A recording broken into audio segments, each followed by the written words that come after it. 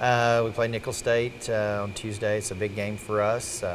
You know, we need every every win's important for us, and so we need to win and you know, to stay in the hunt for postseason play. And we're looking for, you know, some late season momentum to get us going and to you know, kind of shot put us into postseason. So we haven't been able to find it yet. We've been competitive in some matches, but haven't been able to get to 25 first in a lot of the games. So we're looking to do that.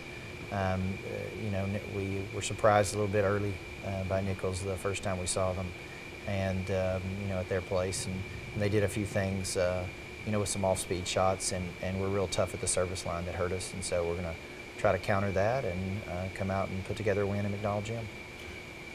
Yeah, I mean, it's a first-year coach, so you know, they're evolving as the season goes along. They're a scrappy team.